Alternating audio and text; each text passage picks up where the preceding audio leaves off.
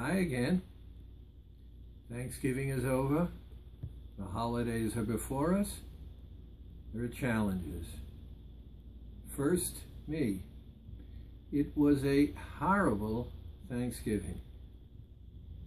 Why was it horrible?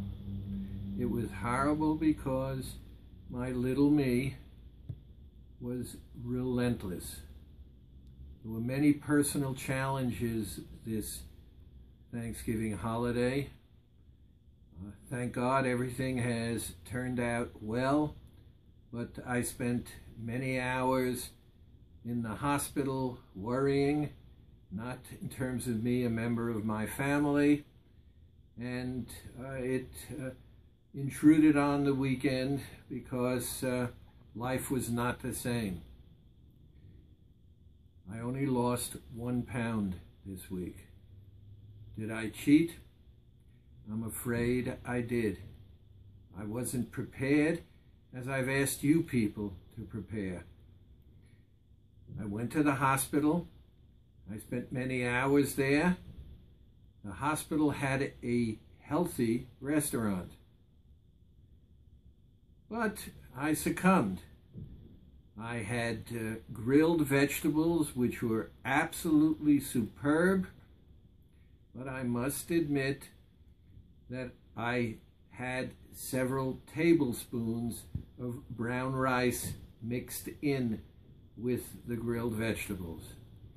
And I did several other things like that. Nothing dramatic. I had also planned to do a protocol day on Thursday, and I did that, and add it all together, I think I'm quite fortunate that I lost 1 pound. Well, it's a new month. I said I'm going to go another month, and I am. I'd appreciate your comments. You can email me at accusmoke@aol.com. That's me personally. And any of you who comment, I will respond. Now let's talk about today and moving to tomorrow. We're not going to keep the weight off unless we change our behavior. We're not going to change our behavior unless we change our thinking. We're not going to change our thinking until we decide that we are important enough in our own lives to stop and pay attention to ourselves. I've been talking about my other self and the fact that he is relentless in trying to get me to cheat. He does so because he loves me, and his only purpose in life is to bring fun and joy. But he's a kid, and he's only part of me. And the reason I gave in was I felt sorry for myself over this past few days. And because I felt sorry for myself, I punished myself.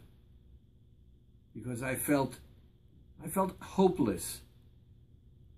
No, I'm going to take that back. I didn't feel hopeless. I felt helpless. I turned to my spiritual self.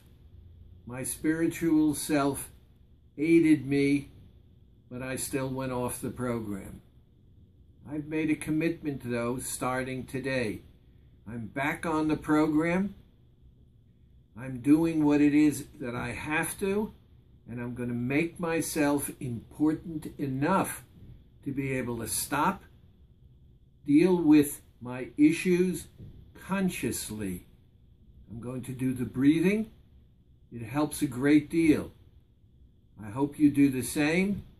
I hope to speak to all of you soon. Thank you for listening.